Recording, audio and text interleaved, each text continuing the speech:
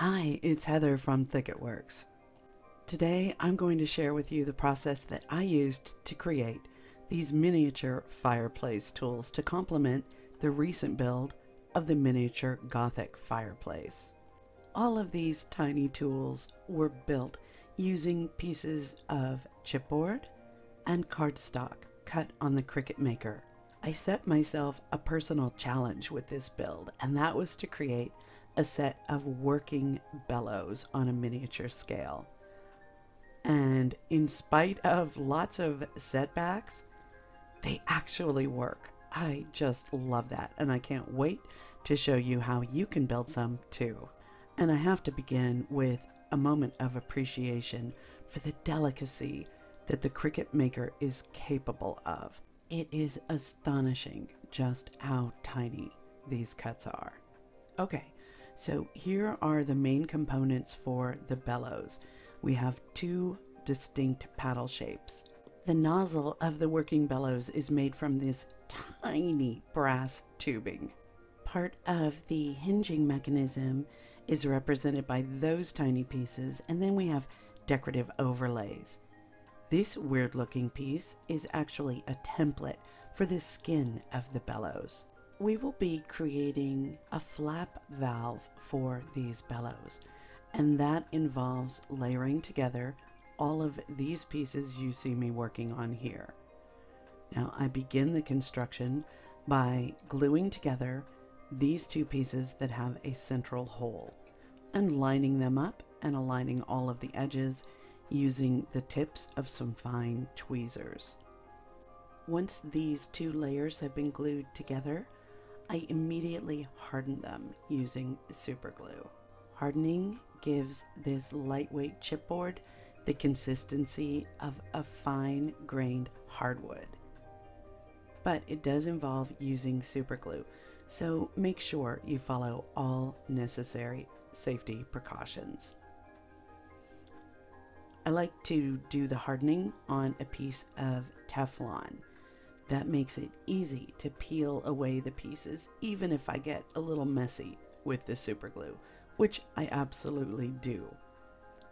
To join these two layers of 65-pound cardstock together, I'm using Zig two-way glue. I love this stuff. And again, those fine-tipped tweezers are the perfect tool to bring everything into alignment. This decorative piece gets glued on the exterior of this paddle shape. You can glue it however you would like. I had the Zig two-way at hand, so I just applied some of that and then pressed the cardstock overlay onto the chipboard and immediately hardened the entire surface of the piece using Superglue and an old gift card. Once the decorative overlay is in place and hardening has been applied to it, I turn my attention to the other component of this side of the bellows, and I apply the hardening treatment to both sides of this single layer of lightweight chipboard. Now I'm going to sand the surface just to smooth everything out using an old sanding sponge. I recently acquired a new piece of inexpensive equipment that is going to be in my arsenal for a very long time, and it's this lightweight and quiet rotary tool intended for use during a manicure, but it's absolutely perfect for working on miniatures. As I said, it's lightweight, it's quiet, it comes with a whole variety of bits, and as you can see, it's delicate enough to work on these tiny pieces. Okay, enough about my new toy. Now it's time to complete creating the components for the flap valve. And for this, I'm using a nitrile glove. Yep, I know it's weird, but stick with me. It really is the very best material that I found for this process. Here I'm using two templates, one which will be for the flap valve itself, and the other, as indicated earlier, is for the skin of the bellows. In a full-sized bellows, both of these pieces would be cut from leather. But for our purposes, the weight and thickness of a nitrile glove is absolutely perfect. In order to create a functional flap valve, we have to use material that is both airtight and flexible. Here I'm using this little scrap of nitrile to cover the hole in the back of this paddle. A bit of adhesive in a U configuration is added onto the paddle so that 3 sides of this little flap will be adhered to the surface, but that the upper edge will remain free. This is a crucial component of how this valve will function. This little flexible membrane is then pressed into place, again verifying that the upper edge remains free while the other 3 sides are tightly glued down to the surface.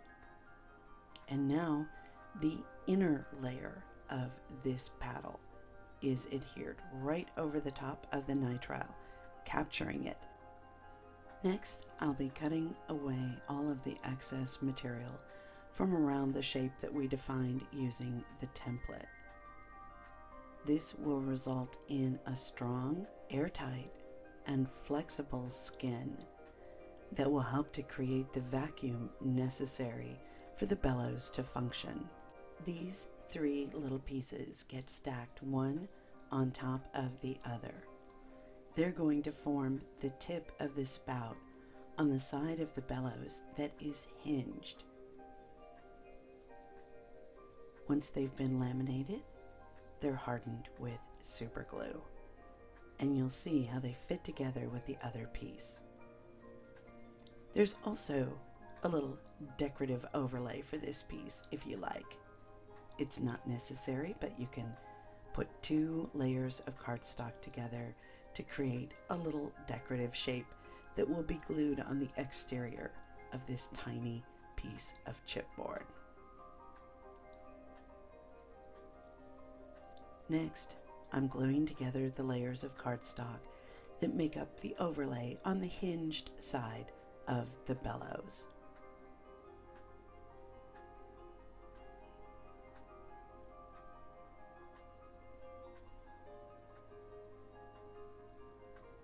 This too is hardened with Superglue.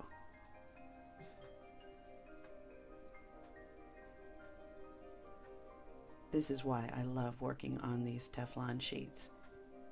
It's so easy to simply peel these delicate pieces off of the surface. Okay, now you can approach the hinge in whatever way makes the most sense to you.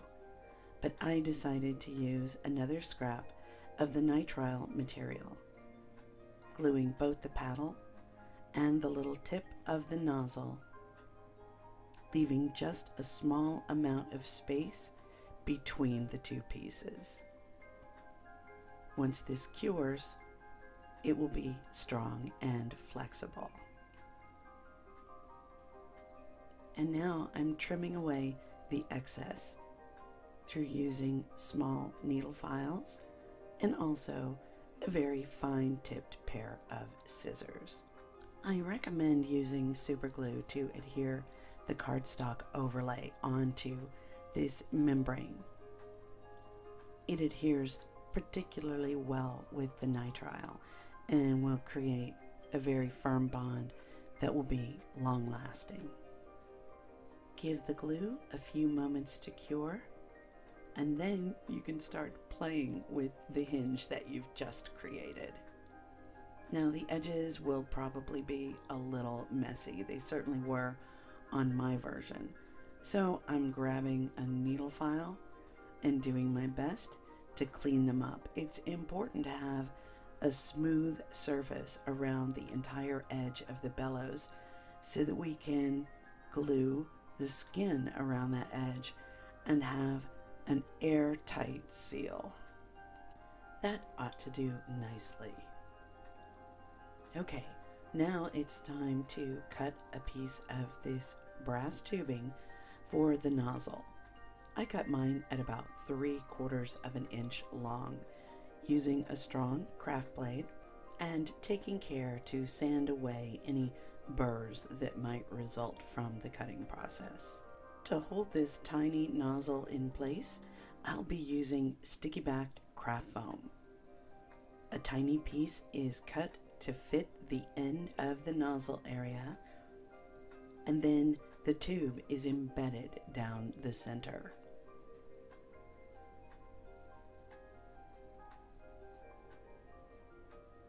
Now, to make certain that these two halves fit together closely, we need to also add another piece of craft foam on top of the brass tubing. So I've cut a scrap and I'm heating a needle tool and then creating a trench down the center of the foam. We will be capturing the brass tube between these two layers of craft foam.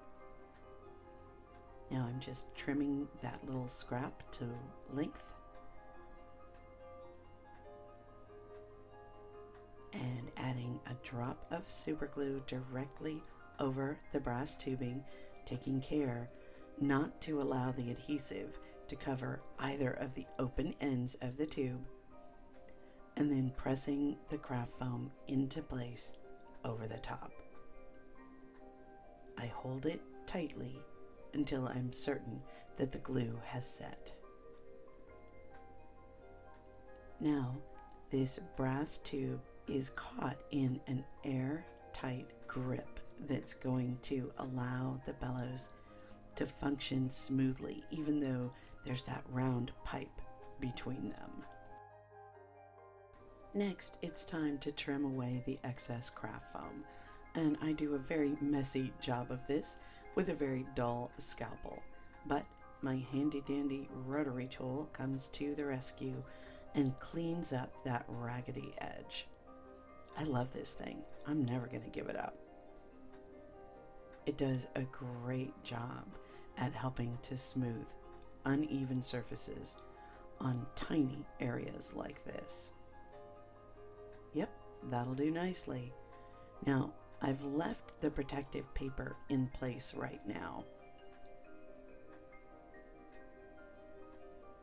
We're going to attach this membrane to the opposite side.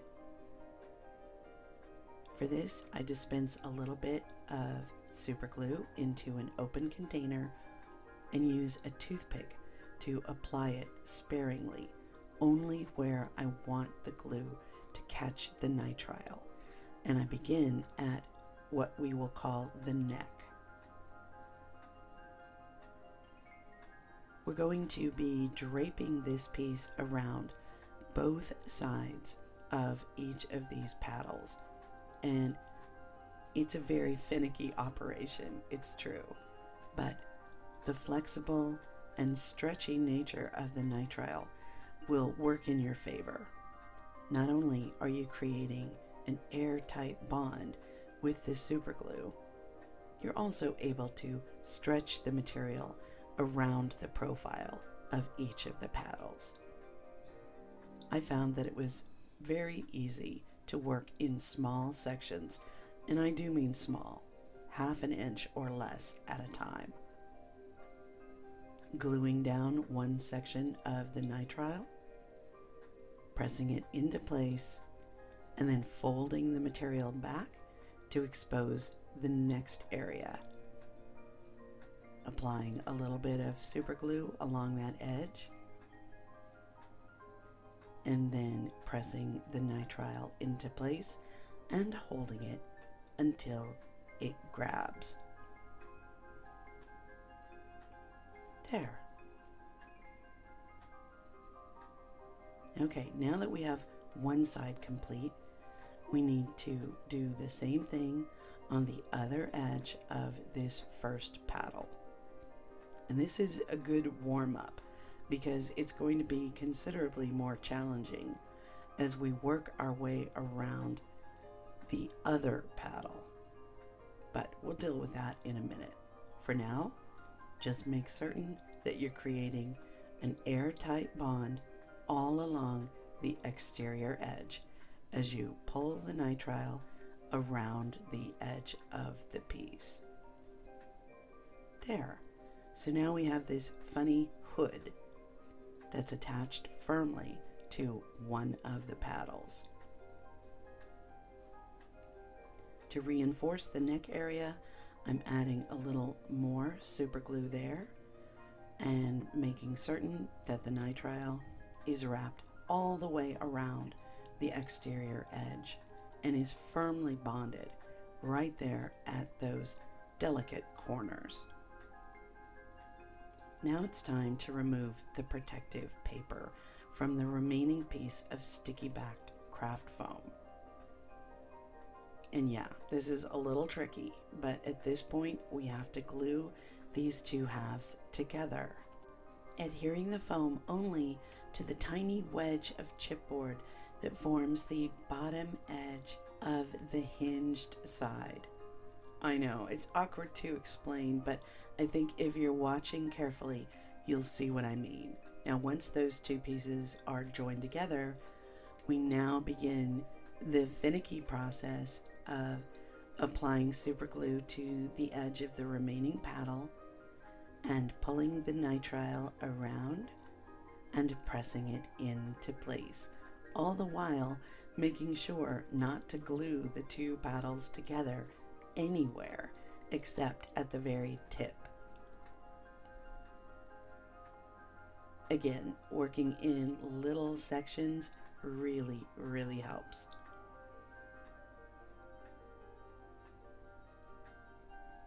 It's a good thing that the nitrile bonds almost instantly, or I don't think I would have had patience to complete this process. And then at the very end, we seal up the neck on the second side.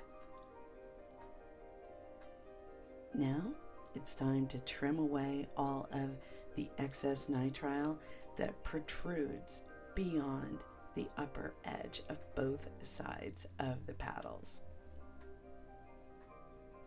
This is a little finicky to do with scissors, so I begin the process using scissors, and then I reach for my trusty needle files in order to complete that trimming process.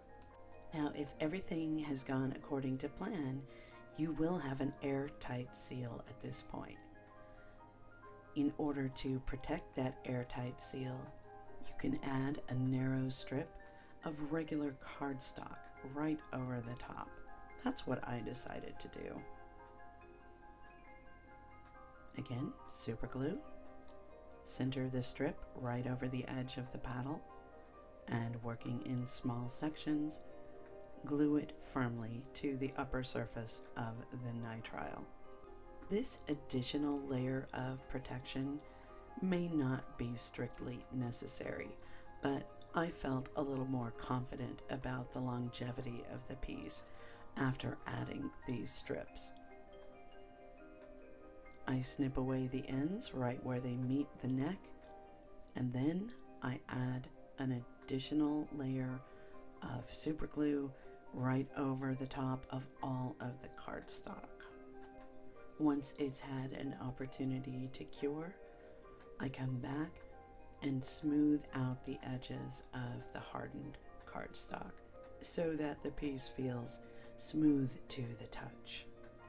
And I'm not taking any chances with that seal, so I'm adding even more super glue to that exposed edge after the cardstock has been smoothed. Yep, that's not going anywhere. I also take this opportunity to make sure that all of the exposed chipboard has a similar finish by adding super glue wherever necessary. And yep, at this point, I can't resist playing with the bellows and just verifying the vacuum is functioning. The bellows are easily the most complex of these pieces, and that's why we began with them. Let's move on to something a little less demanding. This is the shovel, and we begin by gluing these 4 pieces together. Of course, this will be the bottom of the scoop area. And again, I'm using Zig two-way glue and immediately hardening the piece with Superglue. The hardening process always results in a little bit of roughness to the surface, so sanding is the next thing that must be done. Okay, now these delicate pieces with the prong at one end and the decorative profile at the other are layered one on top of the other until we create a very sturdy handle for our little shovel. In all, there are 8 layers of cardstock. I experimented and determined that that number of layers results in a sturdy but incredibly delicate piece at the end of the process. Is it tedious? Absolutely. Of course it is. But I defy you to be able to get these kinds of results cutting a thicker material than cardstock. I really wanted the delicacy that you see in these prongs, and there was very little hope of getting that attempting to cut any thicker material than paper. So, layers of paper it is. If that's the price of admission to get this kind of precision and delicacy at this scale, I will gladly pay it. Yep, even before hardening with Superglue, this piece feels ultra sturdy, and just look at that profile. I love it. Next, these 2 elongated wedge shapes are layered together, one on top of the other, and again, I'm using Zig two-way glue for the laminating process and relying on the tips of these delicate tweezers to help me align everything. Now that the handle has had a few minutes to set up, I'll begin the hardening process, applying Superglue as carefully as I can and smoothing it into the surface with an old gift card, turning the piece over and repeating the process, and yes, sanding, always sanding. The nail drill does an incredible job of helping to create a softly nuanced profile on the handle. I use it to round over the blocky edges, and it results in a gorgeous profile. Now I'm using the handle of this dotting tool as a device to help me create softly rounded curves. The ultimate shape is somewhat like a bell. Once you've got it lined up at the apex, add a dot of Superglue and tack it in place around the profile of the bottom of the shovel scoop.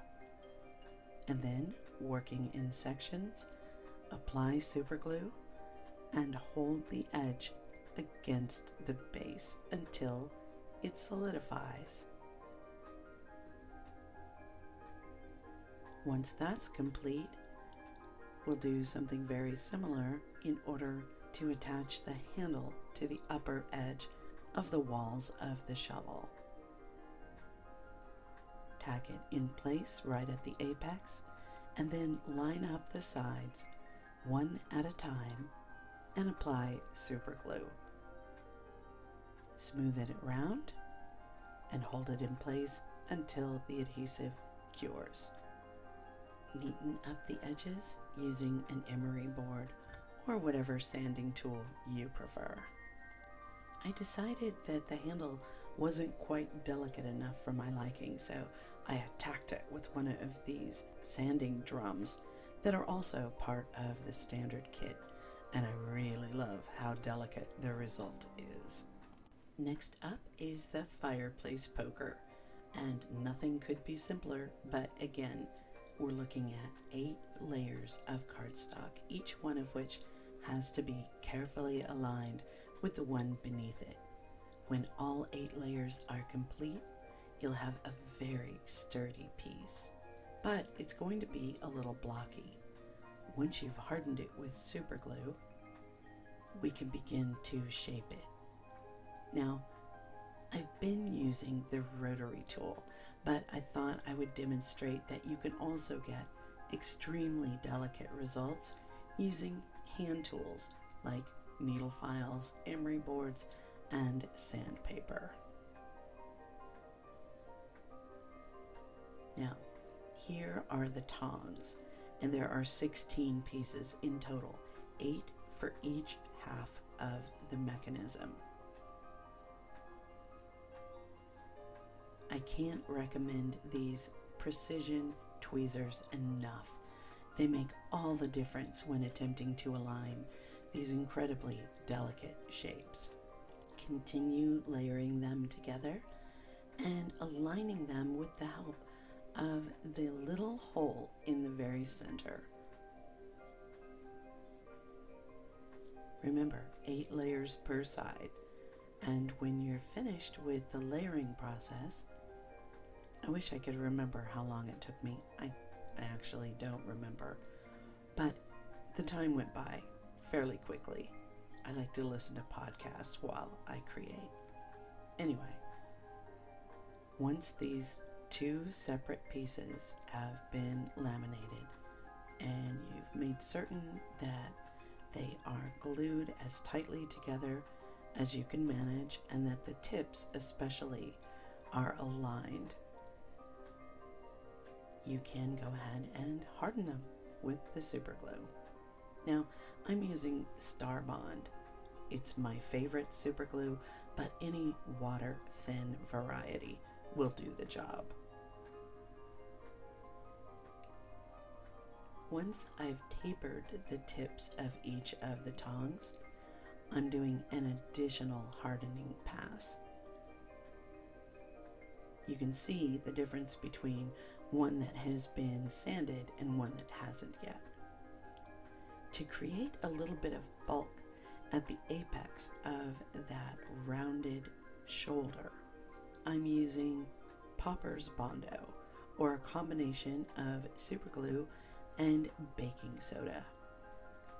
The baking soda instantly cures the super glue, and it leaves an admittedly lumpy but rock hard substance in its wake. And this can be sanded down to a really smooth surface. You'll want the inside layer of each of the tongs to remain smooth, but the exterior should have a little extra bulk along that shoulder. When you've created a profile you're happy with, you can tint the white surface using an oil-based paint marker or even acrylic craft paint. Okay, now these little tiny washers get added to the exterior of each side of the tongs. Pick up first the smaller and then the larger washer on a regular sewing pen, and then thread it through the central hole of one of the tong pieces. There, it's going to look like this.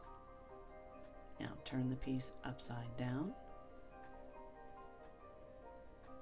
Make certain that your other tong is now in an opposing configuration and thread it onto the end of the sewing pen.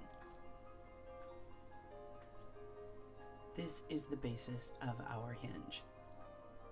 Now add one of the larger washers, followed by one of the smaller, and snug them up against the surface. We're going to tack these into place with a tiny amount of super glue and baking soda.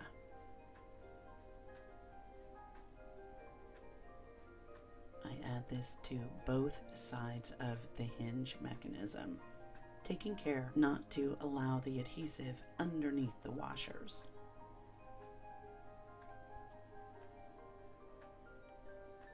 And once it's been hardened, I reach for a pair of snips and remove the exposed end of the pin. Now this will leave a little nubbin of metal that will need to be smoothed back using an emery board or a needle file. You just want to get rid of the tiny burr. Now I added a dot of Popper's Bondo here on the handle to prevent these tongs from closing too far. It looks like an ugly wart right now, but a little bit of sanding will make it much less of an excrescence, and a touch of paint will help it blend into the rest of the piece while it continues to perform its job. And now we have a pair of working tongs in 1/12 scale, and I'm happy to report that they are functional. Here's our poker, delicate and elegant, and with a finish that looks like wrought iron. Yep, they poke. Here's our scoop. I think it's so cute. And does it scoop? Well, let's test it out with these ashes. Oh yes, it does a lovely job. Thank you, Scoop. And finally, the bellows. They're tiny, they're decorative, they have a brass nozzle, and best of all, they function. Let's test them out.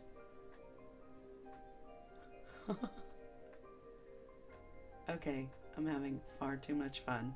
I could do that for quite some time. So there you have it, my friends. A set of fireplace tools for your dollhouse or scale model or diorama. Look forward to seeing the wonderful variations that you will create with these files. And if you would like to purchase these files on Etsy, be on the lookout. And to all of you, thank you so much, as always, for hanging out with me today. And until next time, bye.